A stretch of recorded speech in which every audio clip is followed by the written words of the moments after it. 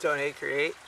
And there has been like a document, basically like uncovered from, I believe the late 1970s, I believe like 1978, of, ExxonMobil, from the review of environmental protection activities.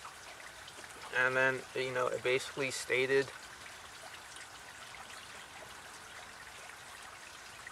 it is assumed that the major contributors of CO2 are the burning of fossil fuels. There is no doubt that increases in fossil fuel usage and decreases of forest cover are aggravating the potential problem of increased CO2 in the atmosphere. Technology exists to remove CO2 from stacked gases, but removal of only 50% of the CO2 would double the cost of power generation. And then, I guess, Exxon can't just complain and say, oh, we only said that to, I guess, the top level, like, boards of directors or whatever that they have. Because, it's basically distributed to all their, like, global corporate managers and stuff.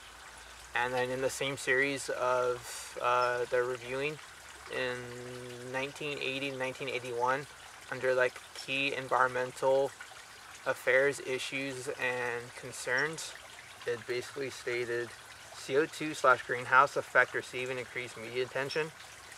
That was just like, demonstrating that, I guess, the CO2 fossil fuel industry and stuff needs to have like more media attention, so like I guess the public can know like what's really going on, so they're not kept in the dark.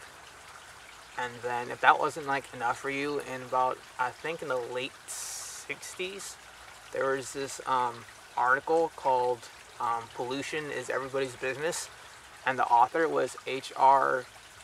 Holland or something like that.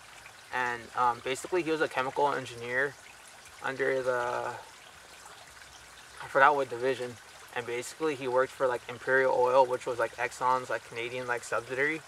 And basically he stated, since pollution means disaster to the affected species, the only satisfactory course of action is to prevent it, to maintain the addition of foreign matter at such levels that it can be diluted, assimilated, or destroyed by natural processes, to protect man's environment from man.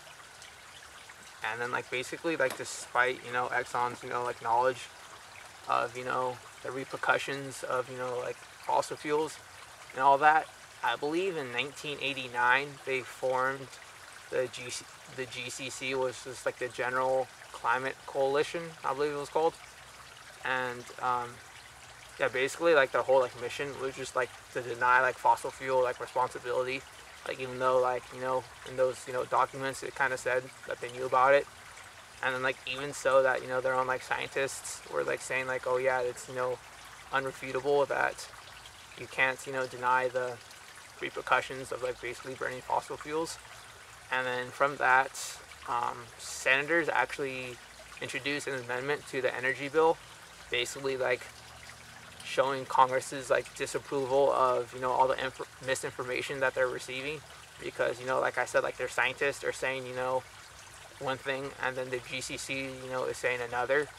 And then how could they make intelligent decisions on bills and stuff if they're getting confused information?